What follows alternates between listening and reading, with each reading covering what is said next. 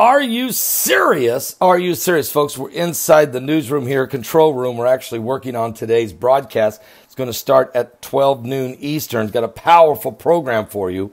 But China's flexing its muscles, so's Iran. We'll tell you all about that. And the Mueller testimony is becoming a disaster.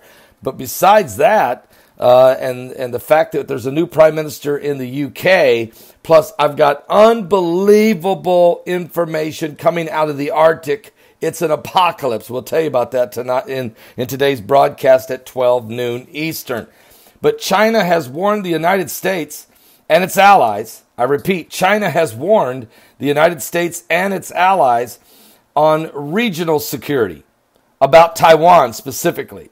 Defense white paper outlines that China military plans amid competing claims over territory, including the South China Sea. China has accused the United States and its allies of undermining global strategic stability by deepening their military presence and expanding their alliances with Beijing, also warning that it was ready for war if there was a move toward Taiwan's independence.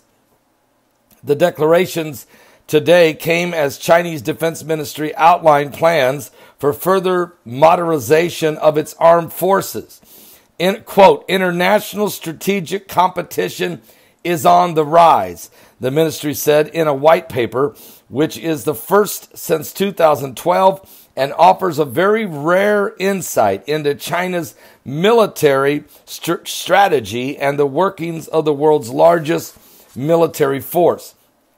Accusing the United States of adopting unilateral policies, it said Washington, quote, has provoked and intensified competition among major countries, significantly increased its defense expenditure, pushed for additional capacity in nuclear, outer space, cyber, and missile defense, and undermined global strategic stability. In other words, the United States is building its military up to a level that's never been seen before under President Donald J. Trump.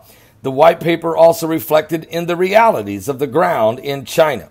Victor Guyot, director at the China National Association of International Studies, told Al Jazeera News. He said, quote, it emphasizes that China and the Chinese defense is very much self-defense in nature and does not constitute a threat to any neighboring country or any other country in the world. The strategy is released a day after China carried out its first joint air patrol with Russia, triggering protests in both South Korea and Japan that their airspace in an area where both have territorial claims had been violated. Both countries scrambled jets to intercept the mission. Boy, this is a whole different story than yesterday, isn't it? There was no planned joint mission going on. But boy, one day later, the spin is that it was a joint mission by the Russians and the Chinese, and they accidentally got too close to the South Korean airspace. That's not the truth at all. Truth is the Russians invaded South Korean airspace with 2 Tu-95 bombers and 1 reconnaissance plane.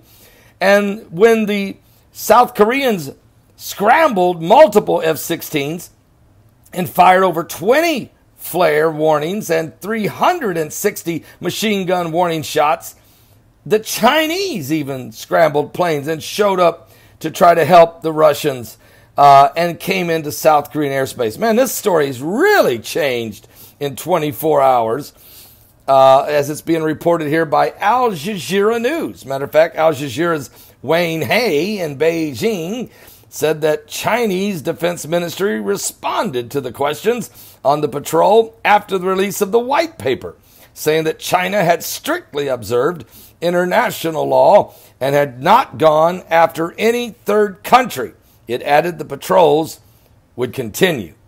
China's defense spending, second only to the United States, is expected to increase by 7.5% this year. But of course, they can't seem to do much on that because of the tariff that's been imposed upon the Chinese imports into the United States, which is thus bringing in billions of dollars of new revenue into the United States Treasury and depleting the Treasury of China. That's what this whole reshift of trade is doing, strengthening the United States, not only economically by the President of the United States, but strengthening the U.S. military as well. It's strengthened, again, Trump is strengthening the U.S. economy while strengthening the U.S. military, while weakening the economy and the military of China.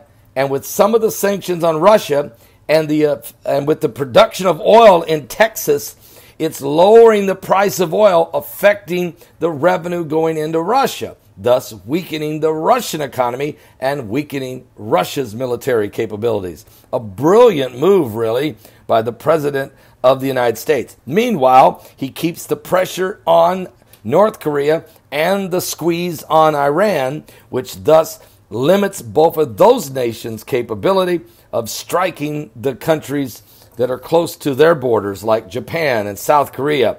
And as far as Iran's concerned, keeps Iran in a tight vice to where they won't be able to focus as much on the annihilation of Israel, but more on the survival of their own regime. We'll be back with more current world events and how they relate to the biblical prophecies. You might say, how does that relate? Perfectly. It forces this Ezekiel 38 scenario right to the table. It even speaks to the kings of the east that will come over the Euphrates, which would be China, for sure, that you can read about in Revelation 16. So you have Ezekiel 38 with Iran, Russia, Turkey, and others coming over the border to attack Israel eventually. You have Iran boasting of wiping Israel off the face of the map. That's right out of the pages of the Bible in Psalms 83. And you have China, the kings of the east, getting ready to build a 200 million man army that will come over the Euphrates River into the Middle East for war in the final battle. That's in the Bible also in Revelation 16. So you're watching you're watching the Bible play out right in front of your very eyes. We're going to stay on top of it, the current world events and how they relate to biblical prophecy. So you don't want to miss today's live broadcast at 12 noon Eastern. That's 12 noon Eastern at my website at www.paulbegleyprophecy.com and everywhere else that this broadcast will air, including live on this YouTube channel. I'll be back with more. Are you serious? Are you serious? Somebody make some coffee. Calm down. We need another pot of coffee because it's going to be powerful in this program. What?